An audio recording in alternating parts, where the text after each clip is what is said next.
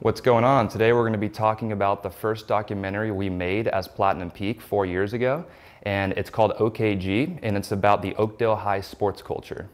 If you're a part of the community in Oakdale and you saw this film when it first dropped, make sure to like and subscribe below and continue to follow us on our future endeavors.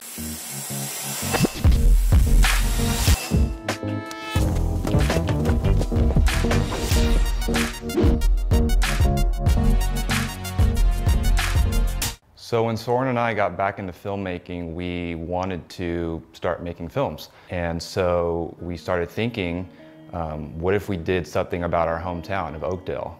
It's a pretty unique town if you've never heard of it. It's the cowboy capital of the world. And then we started brainstorming a little bit more, and we were like, why don't we do something about the high school football team? Because in Oakdale, the high school football team, you know, that's like, everyone goes to the games. It's a lot like Friday Night Lights, the movie or the TV series, if you're familiar with it. But we thought it would be really cool to showcase not just the football team, but the community that surrounds the football team. Because that's one thing about Oakdale, is that they're very community driven. It's not about the individual, it's about the team. Yeah, I remember waking up really early to go get these shots. Kind of worried about flying the drone in Oakdale, to be honest, because we hadn't done it at that time. And we grew up in Oakdale, so we were very familiar with it. We've lived there basically our whole lives. And so we were pretty familiar with how everything worked, the dynamics of the sports culture at Oakdale. So long story short, I reached out to Coach Mirzon, who's been the head football coach for, gosh, I want to say close to 20 years, if not more. He was very interested, so we met and we kind of got the ball rolling from there. It's crazy to look back and see how we would interview people, because when we first started doing this, we didn't really know how to set up lighting properly to get a really high quality interview. In order to tell the story about the town, we used the football team. So the football team was kind of like the tool that we used to really tell a story about the cultural values of Oakdale. Grit was one thing, and hard work was another thing that we really wanted to touch on, because a lot of people in Oakdale, they are blue-collar workers. They work very hard, so we really wanted to show that. We wanted to show how that plays into the athletic culture as well. Since taking these shots of the cowboy statue by the HBRB, we've actually been back there like 3 or 4 times to get really similar shots for different projects we've been working on. Oakdale football is a lot more than a game to a lot of people. It's taken very seriously, and it's the type of culture where generations come back time and time again. I was a 4th generation student at Oakdale High School. A lot of my friends who went to Oakdale High with me, their parents went to Oakdale High, and their parents went to Oakdale High. One thing that's really noticeable about our work from back then compared to now is that we were using several different types of cameras. You can tell, if you're really looking, there was a difference with the cameras that we were using. So we started off filming morning workouts, and I remember morning workouts, they were brutal. They started at like 6:30, it was cold. So being back in that environment really reminded me of that feeling. You'll see oftentimes in this video, when there's a moving shot, it looks really smooth and stable. We were using a gimbal that our camera was attached to, and we could run with it, jump with it. We hung it out of the truck a few times to get some shots of the scenes in Oakdale. We followed them on campus a few times, which was fun. I'm sure they felt like mini celebrities, you know. It was really cool to show up to campus and film these guys while they were going to school. You know, when you have a camera on you, you feel like a superstar.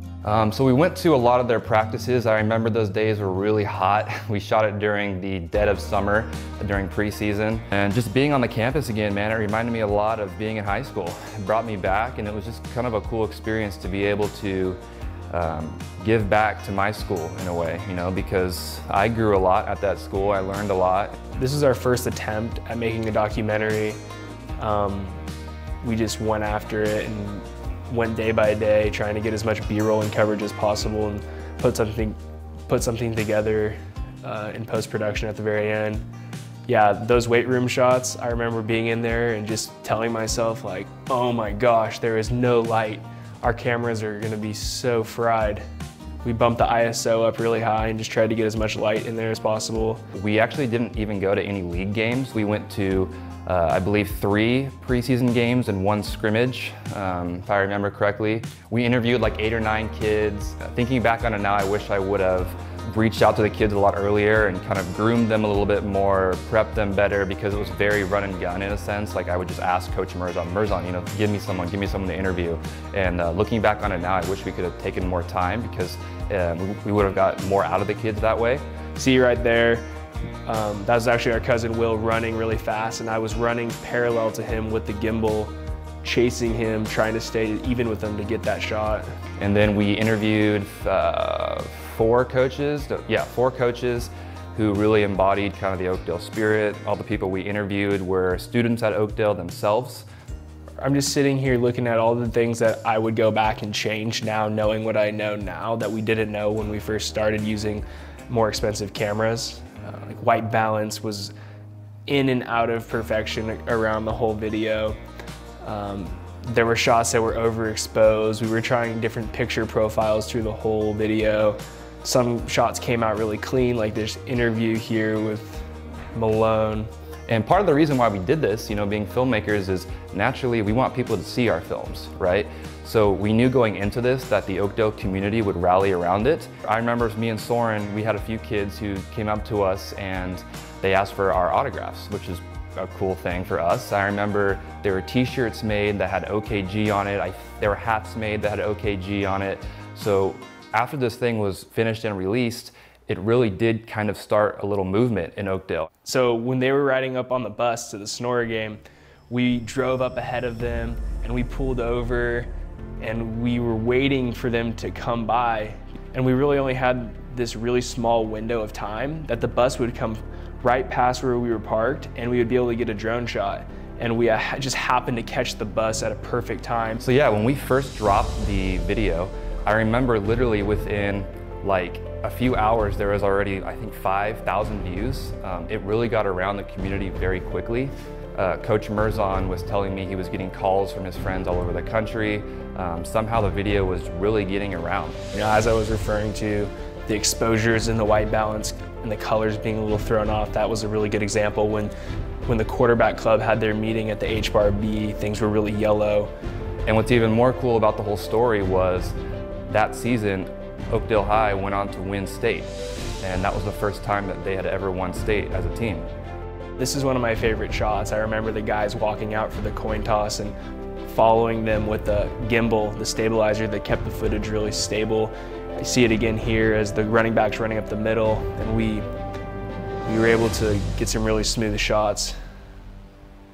You know, we kind of told the story for them, and then they went out and fulfilled it. I definitely think that in a way the documentary motivated these kids because we kind of put them on pedestals in a way, and I'm sure they all wanted to live up to that.